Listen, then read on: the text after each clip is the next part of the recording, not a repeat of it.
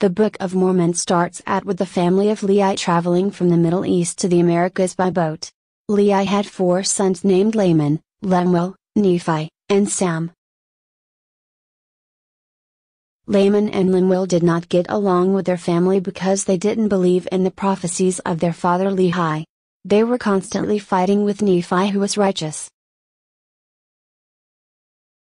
So God cursed Laman and Lemuel with a skin of blackness so that everyone would know that they were evil. This led to constant fighting between the Lamanites and Nephites. 2 Nephi 5 verse 21 quote, "And he had caused the cursing to come upon them, yea, evenness or cursing, because of their iniquity. For behold, they had hardened their hearts against him, that they had become like unto a flint. Wherefore, as they were white, and exceedingly fair and delightsome, that they might not be enticing unto my people, the Lord God did cause a skin of blackness to come upon them." End quote. This story is extremely racist.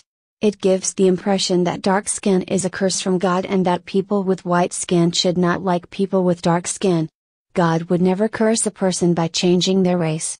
This also is disparaging to Native Americans who are supposedly the descendants of Laman and Lemuel. This story is a fabrication of Joseph Smith.